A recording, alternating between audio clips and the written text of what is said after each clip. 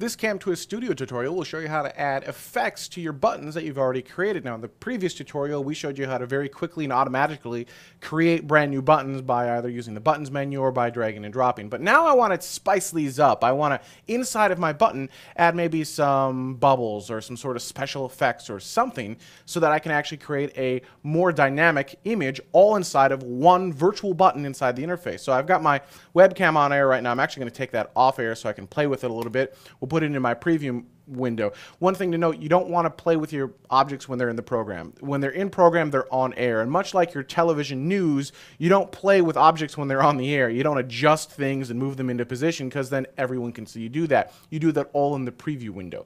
So I've got it in my preview window. You'll see it's automatically selected. It's twiddled down, and I've got my webcam. If I click on the word webcam, I can choose which webcam I want to use. I've got 3 Blackmagic intensity boards installed in this, but I'm just going to use the Logitech camera for now. But let's add bubbles. I like bubbles. They're fun to play with. So we'll click on Elements, and this Elements window will pop up, and I just find bubbles. That happens to be right here. If I click on it and click Add, it will add it in, or I can just double-click. It's going to add some bubbles in, and in my preview, I get a real-time preview of what's actually going to happen, and that's nice. I like that, but let's add a couple more. Let's add a bullet hole as well, and maybe a comic book. Okay, that's a bit much. And by the way, how I layer these inside of here is going to dictate how the effect looks. You can see that the bubbles and the bullet hole are all behind the comic book effect. If I take comic book and drag it down, now the bullet hole's on top. You can see that effect changed, or it'll actually be a little bit more, dramatic if we take the bubbles and move it. Well,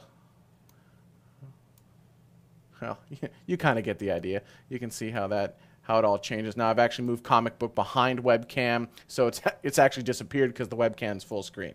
So different effect based on where it's located inside the timeline.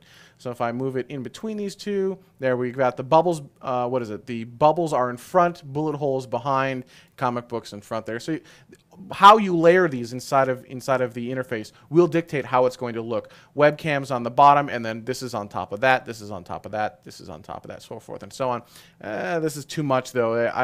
I think I just want the comic book effect. So I'm going to delete the bubbles effect by clicking the X next to it. I'm going to delete the bullet hole effect by clicking that. And now I've got this really great, kind of nifty, artistic comic book effect that I want to keep in my webcam. So I'm going to save that. And now whenever I call up this camera in my preview, I actually take a new snapshot of that.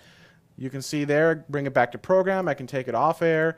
I can bring it back in, and I've always got these effects saved in real time with this button. Now this is powerful because if I want to create a virtual set, I want to have a background behind me that's some sort of image that I've created and do a chroma key, I can do that all inside of one button. I don't have to actually do all this layering and stuff in real time. I can create my own complete and total virtual set right inside of the CamTwist interface by using these virtual buttons and simply adding some effects to them.